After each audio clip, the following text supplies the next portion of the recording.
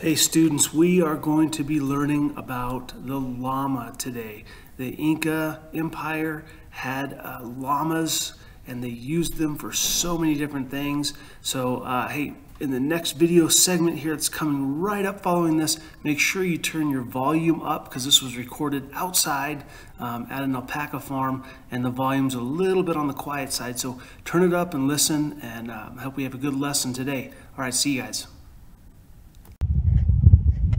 Students, how's it going?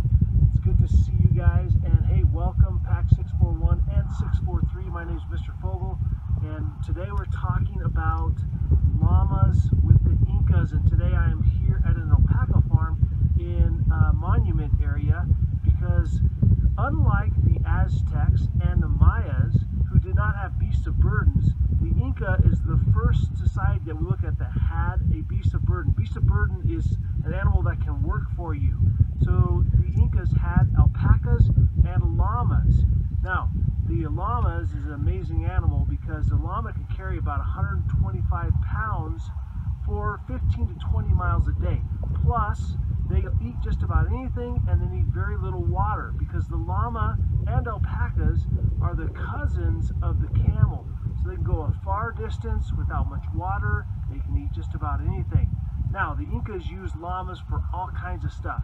The Incas used the llamas obviously to carry things for them so they could pack on them and carry things far distance away. They also used llamas for their fur and alpacas for their fur. They could make coats out of them. They could use their hides to make coats, and they also would use llama dung, yes, llama poo, to start fires and use as fuel. The other thing that they used llama. So when the llama would pass away or towards the end of his life, they would kill the llama. Something that they made out of the llama was they would take the meat and they would slice it thin and put it out to dry in the sun. And they called this charqui. It's where we get our term jerky from. So it's dried meat. And that's kind of... Hey students, I wanted to add on to this video. Another thing that the llamas was used for was sacrificing.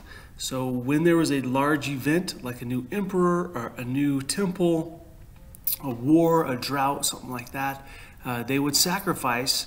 They did do human sacrificing too. We'll look at that in another lesson. But one of the animals that they sacrificed quite often was the llama. And so there were many people in the Inca Empire who were llama farmers. They would actually raise llama, have just hundreds of llamas for the purpose of people using them, trading for them so they could have a llama, but they also were used for sacrificing. So it was important to keep the llama population up and functioning at a high level. So if you were a llama farmer in the Inca Empire, you were a very important person.